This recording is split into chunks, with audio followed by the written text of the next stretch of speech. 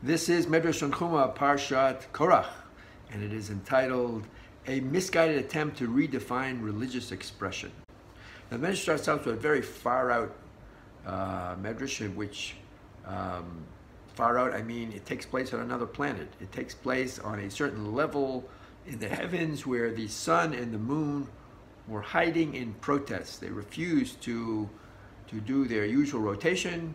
They saw a threat to Moshe from Korach and this rebellion, and they said to God, until you intervene, we're not going to go on our usual rotation.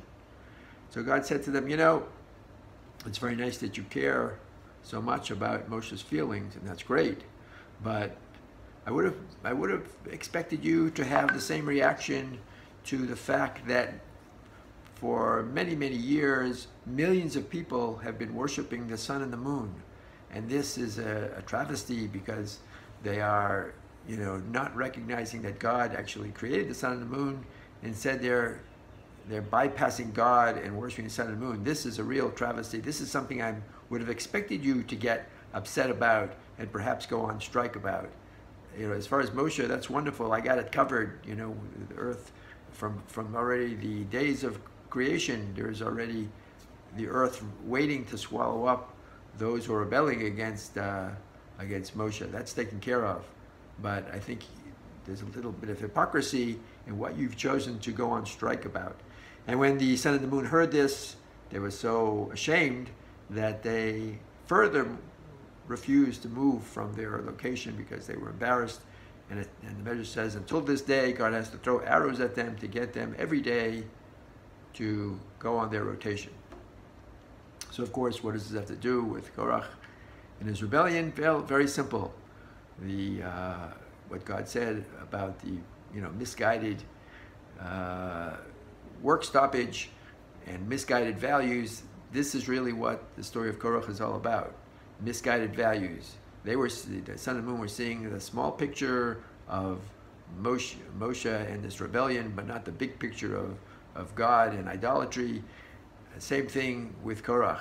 He was seeing the small picture of his power and his jealousy and his being passed over for a position, and he kind of wrapped himself in the flag that he said his famous words, Ki kol ha'edah kulam kadoshim, we're all equal, we're all holy. There's no reason why Moshe and Aaron should have been chosen for these positions and not me. Now it's true that he was from the same tribe, but the reason this was actually a rebellion against God is because it's very critical to understand that it was God that chose Moshe and God that chose Aaron. Not that Moshe and Aaron usurped this power. So his pretending to say this is about democracy, it's really a rebellion against God because it was God's choice.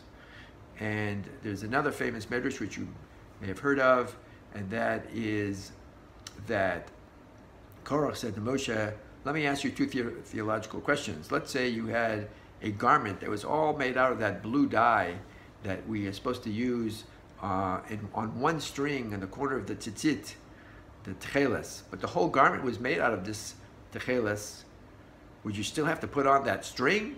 And Moshe said, of course. That's what the Torah says. Put the string on the corner of your garment. And he was ridiculed. And then he asked the second question, what if you had a whole room full of Sifrei Torah? Do you still have to put a mezuzah on the door? Isn't that extraneous? After all, the mezuzah contains parchment, but here you have the whole Torah and a whole room full of Torahs. And again, Moshe said, no, the law as prescribed by God is that you have to always put a mezuzah on the doorpost. Doesn't matter if there are many Torah scrolls in there. So you see now, and especially I want to alert you to a beautiful interpretation by Rav Yosef Dov Soloveitchik, the Rav. It's called The Common Sense Rebellion Against Judaism. You'll see it's an audio file, and maybe it's also written up in different places if you Google it.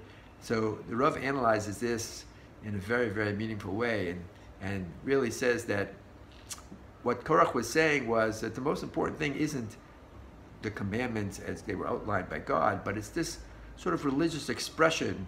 In other words, if I look at that blue dye, and the Talmud says that the blue is the blue of the sky being reflected on the blue of the ocean, and that reflects the heavens where God's throne resides, And so this is a very, very lofty religious expression that you're supposed to get from looking at that blue dye. So I'm getting that panoramic view by looking at the whole garment. Why do I need the string, the blue string? So he's bypassing, as I said, the religious, the law as it was outlined in the Torah, and just going towards a religious expression.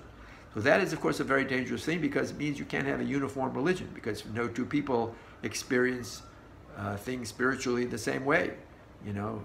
For some person, maybe they'll want to go to synagogue and want to look at inspiring views, inspiring architecture, inspiring music, inspiring videos, whatever the case may be. Everybody has a different idea of what inspires them, and that is not, you cannot have a religion that way. It has to be uniformity. And so if you're starting to go to religious, almost artistic expression instead of religious expression, it's a very slippery slope and very dangerous. And so that's the way Rav Soloveitchik analyzed it. And now you see sort of the insidious hypocrisy that's built in the way Korach was peddling his revolt, as if it's it's for everybody's sake, and for democracy and everybody's religious expression, and it's quite a dangerous thing. So I want to wish you all a great Shabbat.